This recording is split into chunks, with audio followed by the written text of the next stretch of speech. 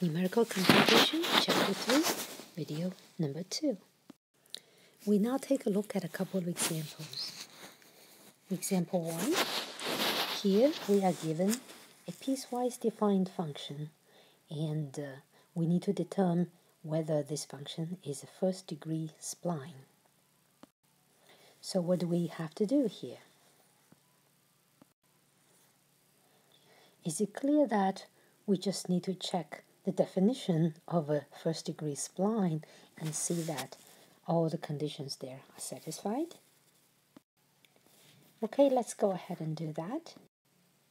We will now check all the properties of a linear spline. First property, each function defined on a subinterval shall be a polynomial of degree 1. And we see that this is a polynomial of degree 1, and this one also, and this also. So this property is okay. Furthermore, the overall function has to be continuous at the inner knots. So let's identify the inner knots here. So we see 0 is an inner knot because it's between the first piece and the second piece. And again, 1 is an inner knot. It's between the second piece and the third piece. So we need to check if the function s of x is continuous at those 2 points. Let's look at x equal to 0. So from the left, if you approach it, you will get value 0. You evaluate this with x equal to 0. And then from the right, you will use this function, put x equals to 0, and you get 1. And 0 does not equal to 1, so the function is actually discontinuous at x equal to 0. Therefore, we conclude that this is not a linear spline. Now let's look at a second example where we are given, again, a piecewise defined function, and we want to determine whether it's a quadratic spline. So it would be convenient if we label each piece, so we can later refer to them as Q1 prime, Q2 prime, so on and so forth. So let's label the first piece here, we call it Q0, and the second one we call it Q1, and the third piece we call it Q2.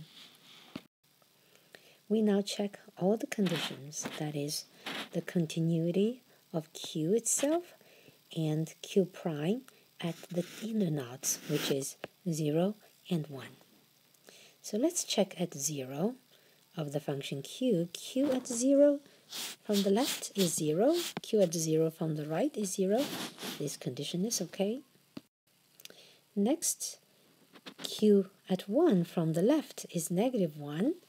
And Q at 1 from the right is also negative 1. That's here where you put x equals to 1 and you get negative 1. So that's okay also. Now let's check the derivatives. So the Q prime at x equal to 0 from the left will be differentiating the function Q0. You differentiate this, you get 2x. Evaluate at x, you get 0.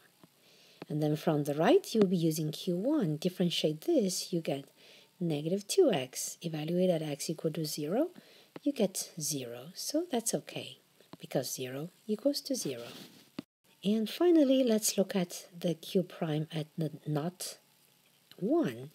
So from the left, I'll be using this function whose derivative is negative 2x.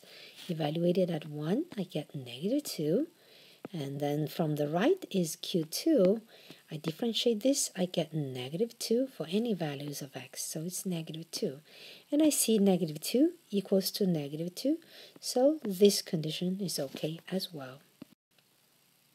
Now, since all the conditions are satisfied, we conclude that this is a quadratic spline. Okay, to conclude, for this type of problems, you just have to go through all the conditions in the definition of a spline of the desired degree and verify if they are all satisfied.